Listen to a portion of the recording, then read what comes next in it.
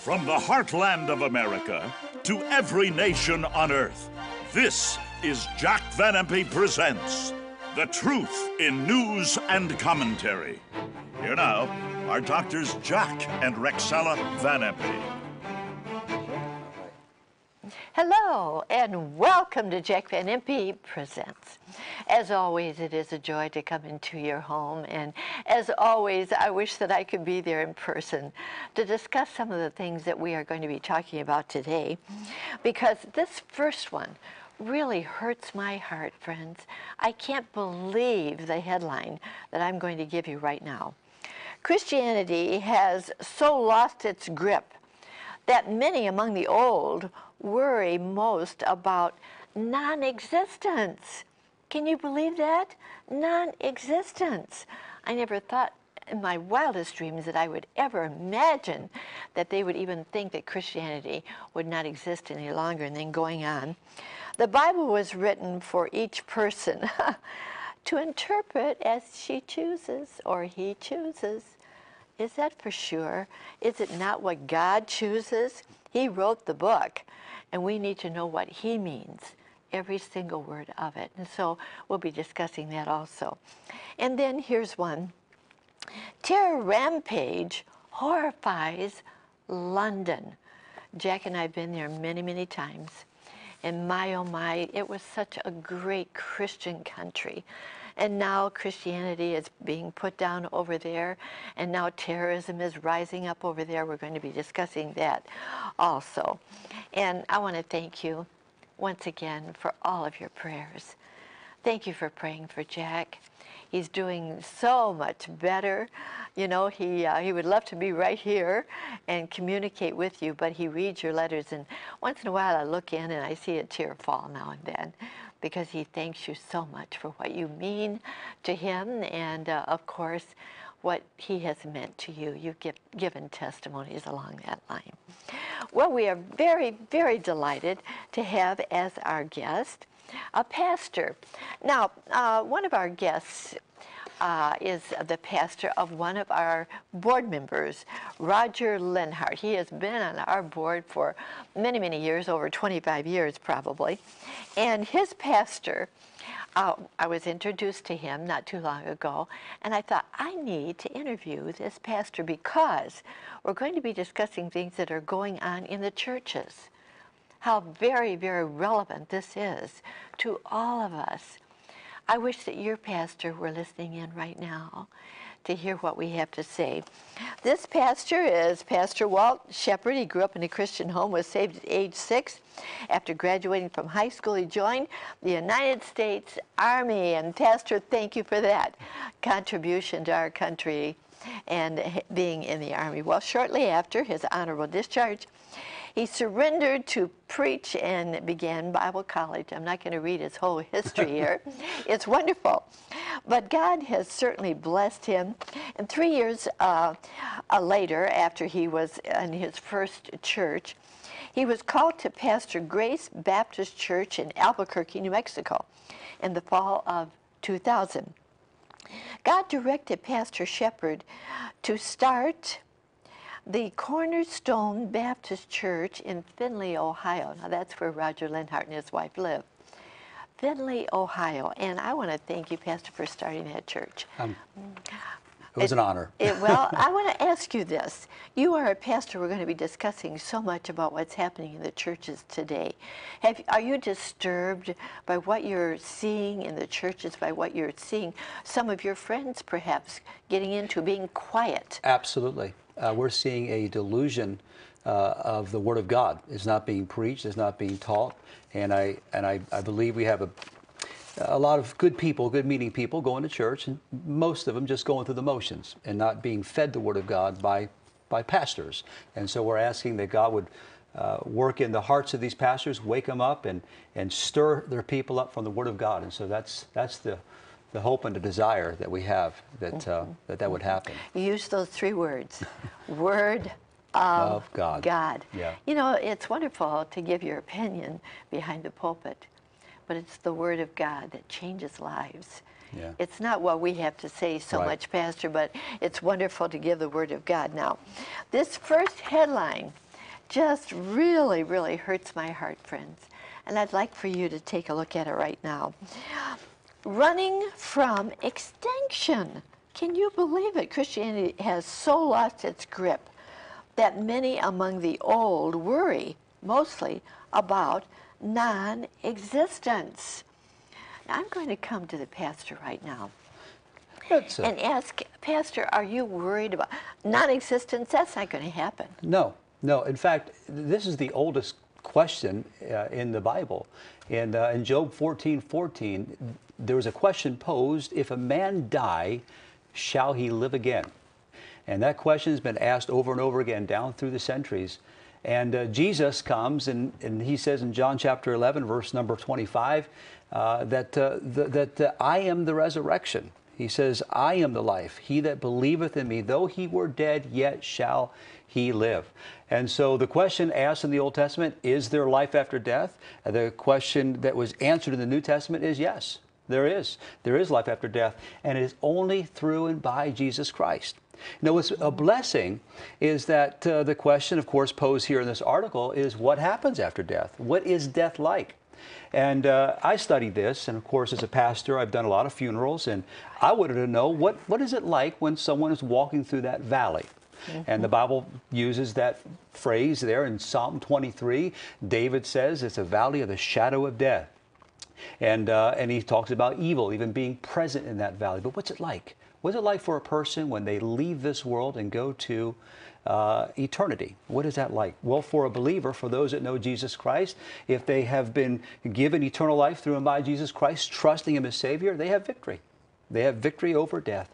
And I studied the two notable deaths in the New Testament after the resurrection of Jesus Christ. And you know, Miss Rexella, the word death is not used to describe their dying. Stephen, the first deacon, was a man that preached his first sermon. They didn't like it. They stoned him. And it says about him dying, he fell asleep. The Apostle Paul said the time of my departure is at hand. And the victory that we have over death is wonderful because it's like falling asleep. Right. It's like departing. And what a blessing it is that there is life after death, and the hope that we have is only through Jesus Christ. Amen. Praise the Lord. You know, and as we give hope to the people, the pastors behind the pulpit give hope to the people. They give those three words, the Word of God. You know, what we have to say, as I mentioned a moment ago, really will not bring comfort to people. But what God has to say means everything. And my husband, as you well know, is the walking Bible. He's memorized over 18,000 verses of the Bible, which is all the New Testament, much of the Old. And he realized a long time ago that this is what was significant. And he's so burdened today that pastors behind the pulpit are not giving the Bible. They're giving their opinions, psychology, and so forth. Well, I'm going to put on something right now that Jack had to say about what's happening right now in the churches. Take a look, please. Never had an hour that is this desperate as far as true Christianity is concerned. Even the evangelicals aren't living for the Lord as they should and are eliminating certain doctrines. In 1929, the fundamentalists of America said, you must believe these 5 things or you'll never see the inside of heaven. And we've got so many of you pastors now, evangelicals, bunk! And only a fundamentalist evangelical counts. And they believe these 5 points: Christ is the eternal God. Second member of the Trinity. Secondly, he was virgin born. Thirdly, his blood and blood alone shed at Calvary can save the soul. Fourthly, he was raised from the dead. And finally, he's coming back, and soon. Oh, amen.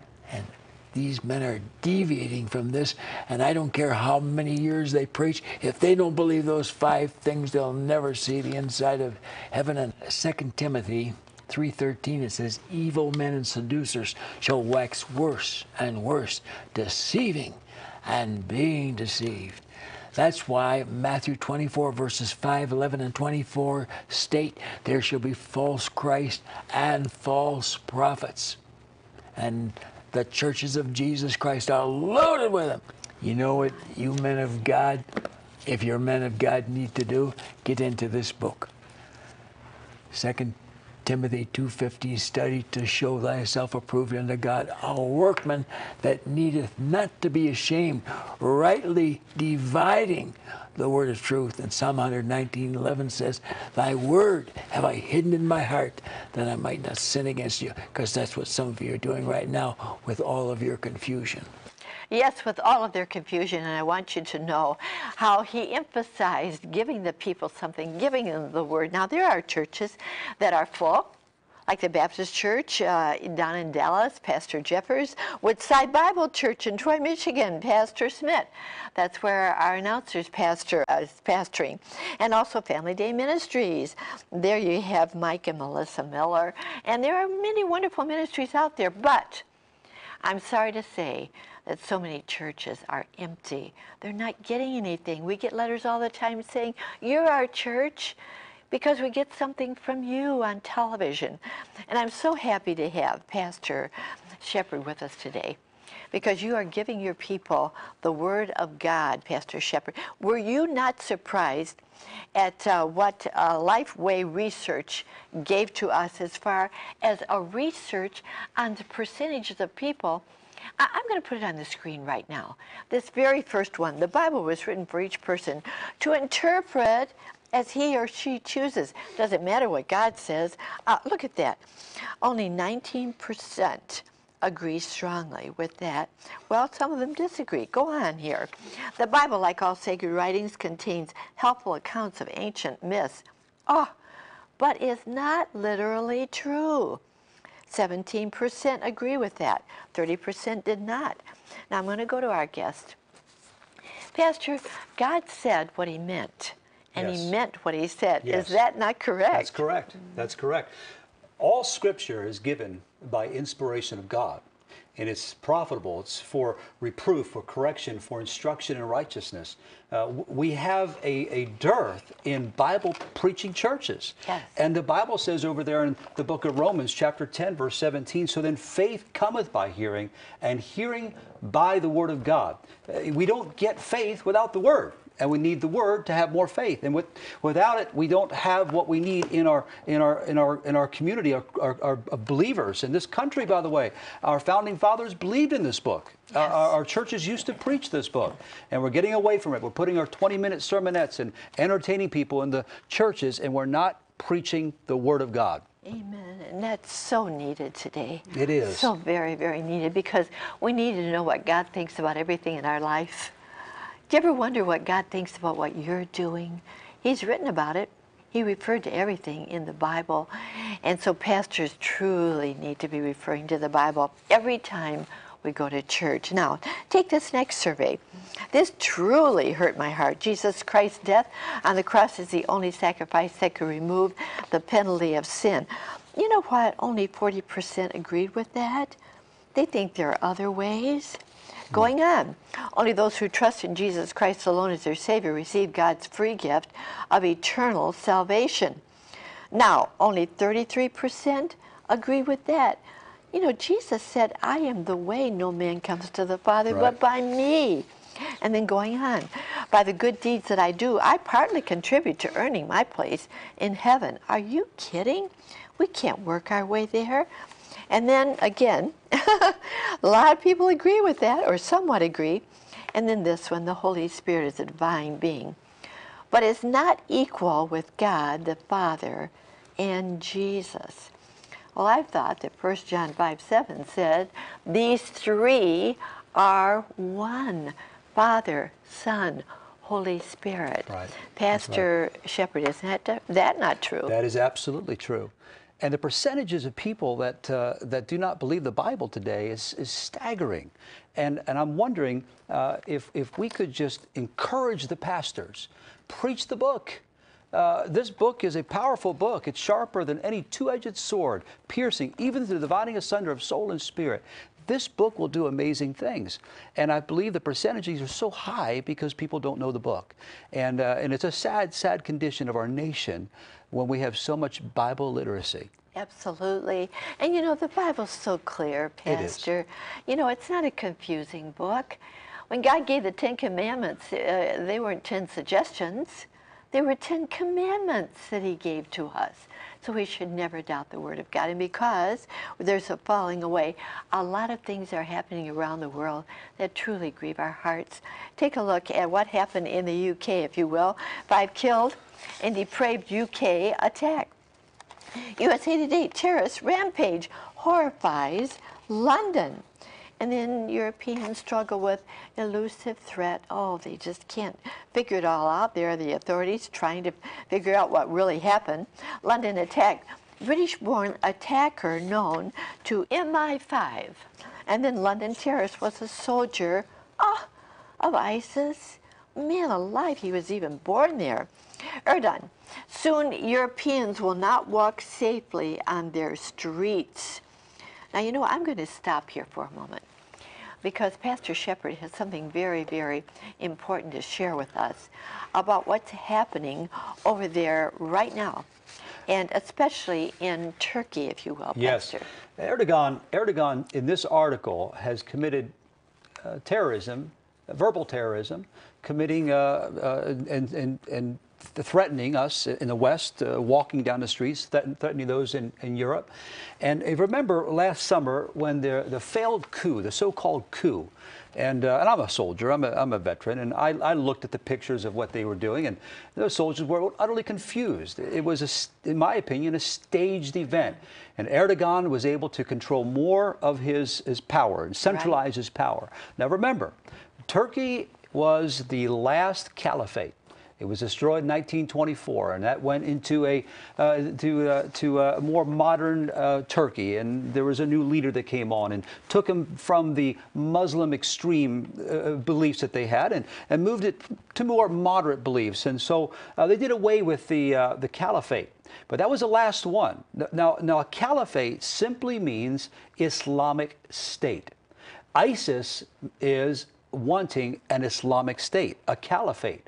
And ISIS is a problem. ISIS is a danger. ISIS poses a threat. Yes. But Turkey is a government, a NATO ally, that if they centralize the power and move that into a caliphate, now we have a nuclear Turkey.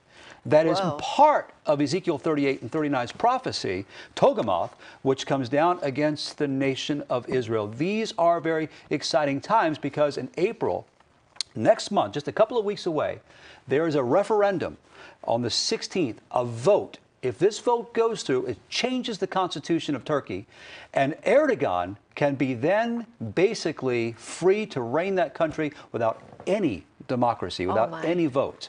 And so this is a very interesting event. And he just committed, if I look at this and see this article, he has committed terrorism in the sense of just threatening. Wait till he gets full power of the nation. And we see how they're all forming up there in the north. They're going to be marching on Israel very, very soon. But I'm going to go on with a few more headlines here. 6 out of 10 people in France don't feel safe anywhere, and certainly Jack's relatives in Belgium feel that way. Swedish police stations so dangerous. Officers can't commute in alone. Are you kidding? And then here's Belgium.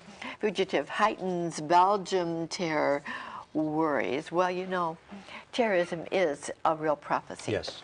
And we can see that, can't we, Pastor? Yes. That it is expanding around the world right now. Yes, and terrorism will expand. It's an ideology.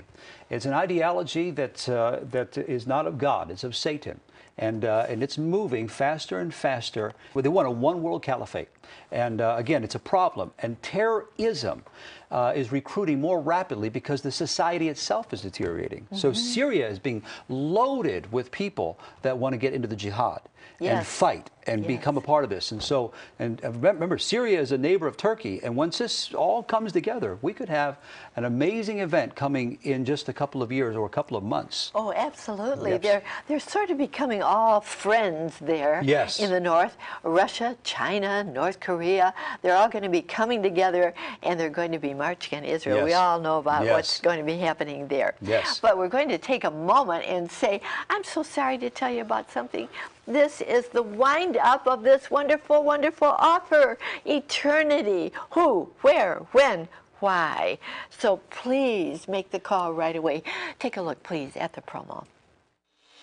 Eternity. Who, where, when, why is the most astounding biblical video study ever produced by Doctors Jack and Rexella Van Impe. Out of hundreds of predictions prophesied, the greatest and final sign is about to happen when Christ returns as King of Kings and Lord of Lords. The event is about to happen, even at the door. Could it occur in 2017 or 18? Be ready. Why? Eternity is forever.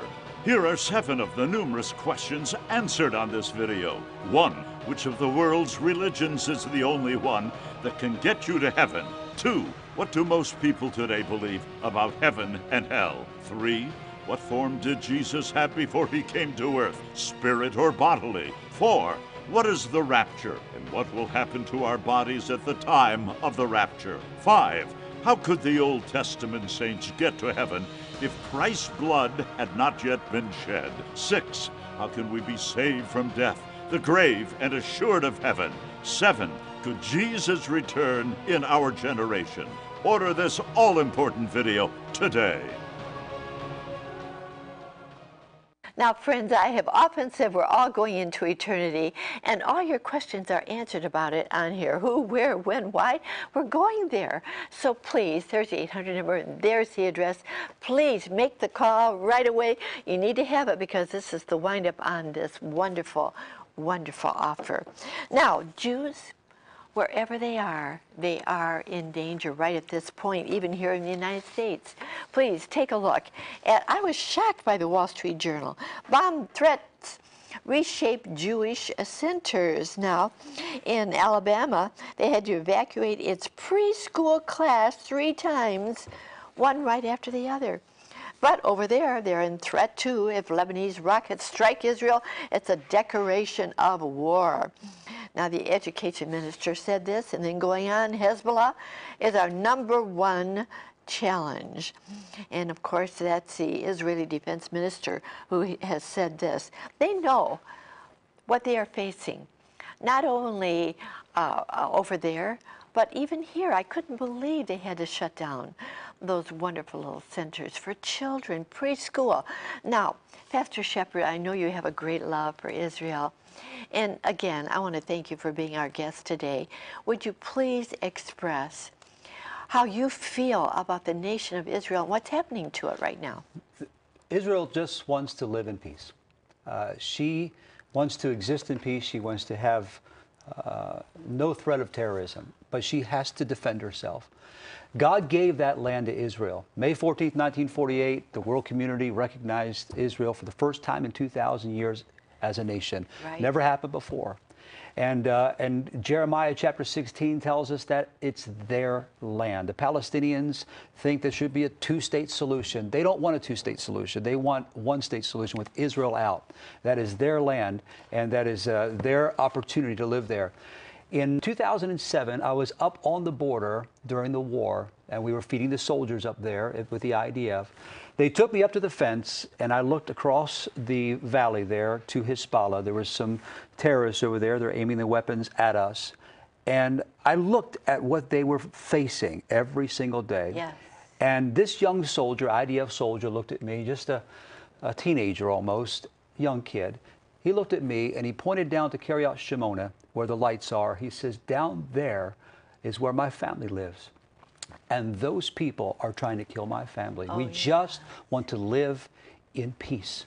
That's all we want. And God's people in America ought to be a people that support the nation of Israel. Anti-Semitism is at an all-time high here in America. And we need preachers and pastors to get up and preach the importance of supporting this great nation, the nation of Israel. And love her, pray for the peace of Jerusalem. And we are living in perilous times, dangerous times. But these are days that God's people can stand up and do the right thing and support that dear, dear nation. We do know that God's going to preserve Israel because the Lord Jesus is coming back again, and he's going to set his foot on the Mount of Olives, and he's going to make everything straight. And the Battle of Armageddon will be put straight too. But I want to end, please, with this next headline that certainly is quite provocative. Americans ask, where can I be safe? I'm going to go to Pastor Shepherd. You know, there's one place in this world that we can be safe, and that's in the arms of Jesus. I feel safe. With everything going on around me, I know that the Lord is in control. The Lord's in control of Israel. The Lord's in control of everything happening in the world, and the Lord is in control of my life, and how grateful I am. Pastor Shepherd, is that not a wonderful, wonderful, Absolutely. peaceful thought?